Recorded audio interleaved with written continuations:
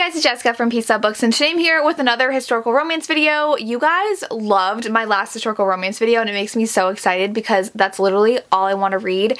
I think it's because we're getting into like November, December, and this time last year I was reading all the Bridgerton books, and all I wanted to do was read historical romances, so I feel like going into the cold season and the winter season, all I want to do is read romance. I know we're like still near the beginning of fall, but because Halloween is almost here and over, all I want to do is read historicals. So I have my favorite social class different historical romances. You guys know if you've been watching me, I love the social class difference romance. One of them is very wealthy and the other one is not. One of them has a title or from a titled family. The other one might be a servant or not, and they're not titled, and sometimes they are like self-made people, which were still very looked down upon at the time, but I love it when they still fall for each other because a lot of times they're not supposed to be together. Like if we have a duke, he needs to marry a well-titled woman, and sometimes he falls for someone who's not, and I just love that trope so much. So I have a lot to get to, so I will go ahead and get started. The book that inspired this was The Duchess Hunt by Lorraine Heath. I just listened to this book on audio. It's on my weekend reading vlog that I recently posted.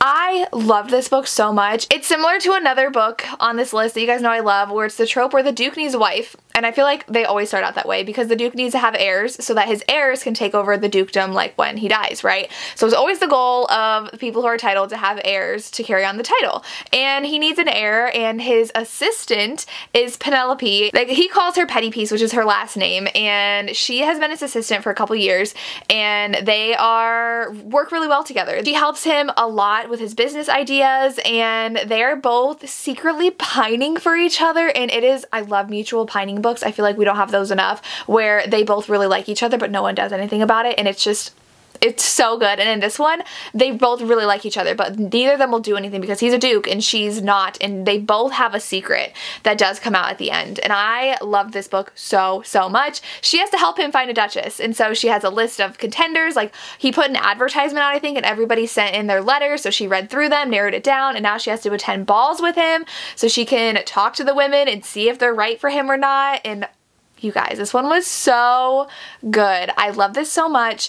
I gave it 5 stars. What I've been saying is I absolutely adore Lorraine Heath, and she can do no wrong for me, so I'm excited to go back and read book 1, but this one definitely. She feels like she's not good enough because she's supposed to find this well-bred titled lady to marry the duke, and he obviously needs someone like that, and it's just amazing. Then one where it's actually swapped, where we have a higher class woman and a working class man, is The Beauty and the Blacksmith by Tessa Dare. This is actually a novella, and it is so just sweet. The hero's a blacksmith, and the heroine keeps on like purposely breaking her jewelry so that she can go and visit him and have him fix her things. And so that's all I really want to say about it. Since it is a novella, it's so short, I don't want to say too much more about the plot, but they obviously end up falling for each other, but he's not good enough to be with her, but it was really sweet. So definitely check this one out. You don't have to read it like in order with the series whatsoever. It's like book 3.5, I think, but you can read the standalone if you want a cute novella with this trope. Then I have The Duke Buys a Bride by Sophie Jordan. This one I think is book 2 or 3. I think this is book 3 in the series,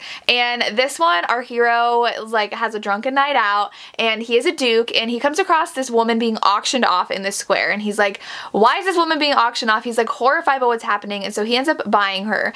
Little does he know he's buying her to marry him as a wife. She's being auctioned off as a wife. Her father passed away, so I don't remember how it works. I thought she married her father's friend in order to be like protected, but she's really just been like another servant in the household. She's never really been like a wife. They've never consummated the marriage or anything, and maybe that's why she's allowed to be like married off to someone else. And so now he's finally like, you know what, well, I don't want you anymore, so we're gonna bid you off to the highest bidder, and you can be their problem now. And so she is, and the duke ends up buying her, and the duke is like, I'm not marrying her, but he signs all the papers, and so technically they're like supposed to be married, and he feels bad, so he ends up taking her to be a servant at one of his estates, and on the way there they fall for each other. It's adorable how there's traveling in here and how he is like adamant that he's not in love with her, but then they're like, well, why do you want her to serve in your state so badly? And they start falling for each other, and it's great. I really like this one. One of my absolute favorites that I'm super excited to read book 2 for is The Duke Heist by Erica Ridley. This one has a found family aspect, and it's just amazing, and our heroine is actually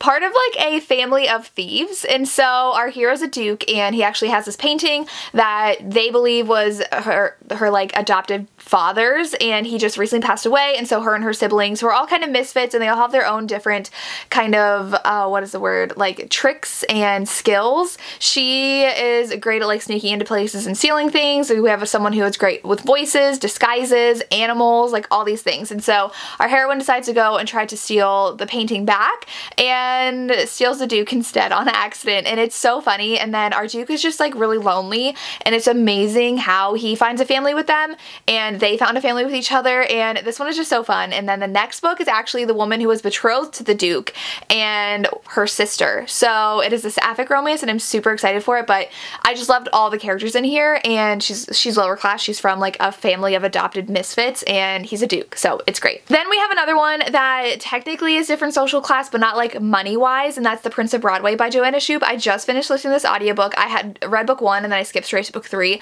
This one, he owns a casino, and so society really looks down upon him because he's kind of seen as a criminal and he's like been arrested before, but he has like the police in his pocket and stuff like that. And our heroine is the second daughter of the 3 sisters that this series follows, and her father's very wealthy. It's in America, so they're not titled, but she's very wealthy, and she wants to open a casino. And so she confronts our hero and is like, teach me how to have a casino, because like you own one, it's very successful, and I want one too. And he's like, no, and he's actually plotting to get revenge on her father. And so they fall in love, and it's amazing, and they end up slowly falling for each other. And she's trying to open this casino because she's determined to have a place for women who can gamble, and she gets in a little trouble because she's gambling too and going places she's not supposed to, and it's so much fun. And obviously her dad is like, you cannot be with that man. He has like rivals with him and he's like a criminal, and it was great. Then we have How to Forget a Duke by Vivian Lorette. This one is a amnesia romance, and our heroine's actually a matchmaker. She is from a family of matchmakers. They help people find brides and people to marry, and so this Duke needs a woman to marry. He's like, it's finally time, I need to have an heir, blah blah blah. And our heroine ends up losing her memory and like washing up on shore to his estate because she was like on her way there. So she has to recover at his estate, and so it's kind of has the caretaking trope, and she has to spend time there because she needs to recover her memory. And so she starts falling for him and actually stays like in the Duchess's chambers, and it's a lot of fun how they always have to be around each other, and it's super cute. But she is low class, and she knows that he needs someone well-bred and high class in order to marry because he is a Duke, so that does come into play here. But I love the amnesia trope, so I love this book a lot. Another Tessa Dare that follows this trope that's amazing is Any Duchess Will Do. This one is further along in the Spindle Cove series. I think it's like book 4, but this one, our hero's a Duke, and his mother is the one who is like, we need to find you a wife. You're gonna get married. I'm taking you to Spindle Cove where all the spinsters live, and you're gonna pick someone to marry.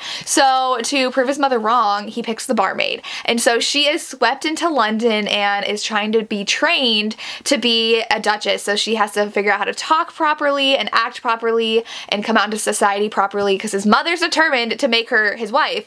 And they stripe up a bargain that she has to try her like worst to being a duchess, and so that they can get it called off so that then she can get money to support her family at home. And it's so good because I ended up falling in love, and I love that whole, well, I'm gonna train to be a duchess, but then she's gonna try to sabotage it because she struck a deal with him and he falls for her anyways. And I love a meddling mother in romances, so this one was really good. Another favorite of mine, amnesia trope, is Once More My Darling Rogue by Lorraine Heath. This one is kind of different social class, even though he is actually wealthy. He's a self-made man, and so self-made men in historical London, England time period, they're really looked down upon. That's why a lot of them do go to America, and then if Americans come over, they're looked down upon as well. But this one, he's a self-made man, and she comes from a family of wealth, and she's very mean to him. She's Lisa from Remarkably Lisa always says this, like Sharpay from High School Musical. She's just spoiled and rich and does what she wants, and so they don't have a great relationship.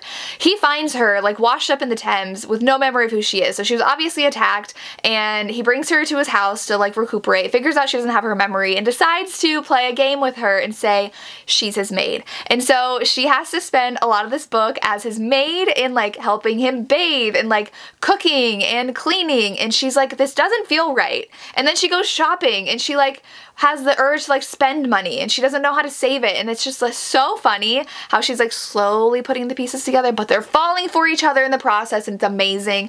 Should he have lied to her? No, but it's a really great romance, and they decide, like, they learn to look past one another's like titles in life, and it was so good. Then I have A Duchess a Day by Charis Michaels. This is a bodyguard romance. Our heroine is supposed to marry a duke, and because she's from a wealthy family, but she doesn't want to, and so she decides to track down women who she thinks would make a good duchess for him. And it's supposed to be like Snow White and the Seven Dwarfs, so they all have like characteristics of the Seven Dwarfs, so it's really funny in that aspect. But our hero needs to make sure she marries the duke because he has a lot riding on the fact that this goes well with pertaining to his like family and stuff, and so it's his job to like make sure she gets married because he ends up being her bodyguard. She can't run away.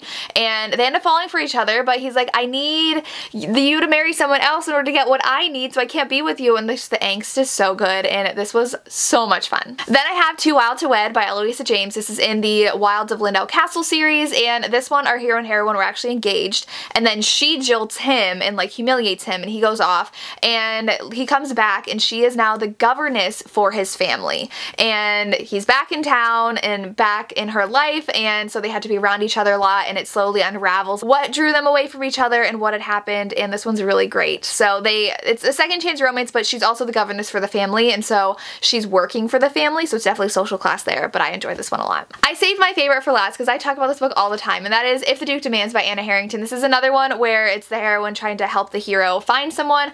I guess it's just perfect because I started out with that trope and now I'm ending with that trope, but our heroine's been in love with his brother, and she grew up next door, but she's like more like, I think on like the farm or something next door, so she's grown up with them, but she's definitely lower class, and he is a duke, and she decides she wants to seduce the younger brother, and so it's a masquerade ball. She goes to what she thinks is his room, starts seducing him. They both realize what's happening, and they're like, oh my gosh, no, wait, this is a mistake, even though they kind of liked what was about to happen.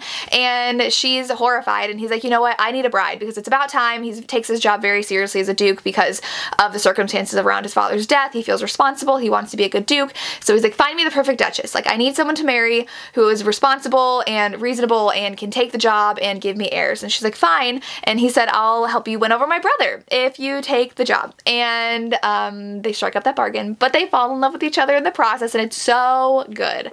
I love it. He's trying to be all serious and take responsibility because of what happened with his dad, so he's got to find the perfect duchess, which is not her, but they fall for each other anyways. And those are my favorite social class difference romances. Let me know if you have any more recommendations below, and if you want a second version of this video, I have a lot more that I could talk about, but those are just the ones that popped into mind first. So make sure you give me recommendations because I do love this trope, and let me know if you want any other historical romance recommendation videos and what kind of tropes you want. Let me know. As always, thank you so much for watching and have a good day.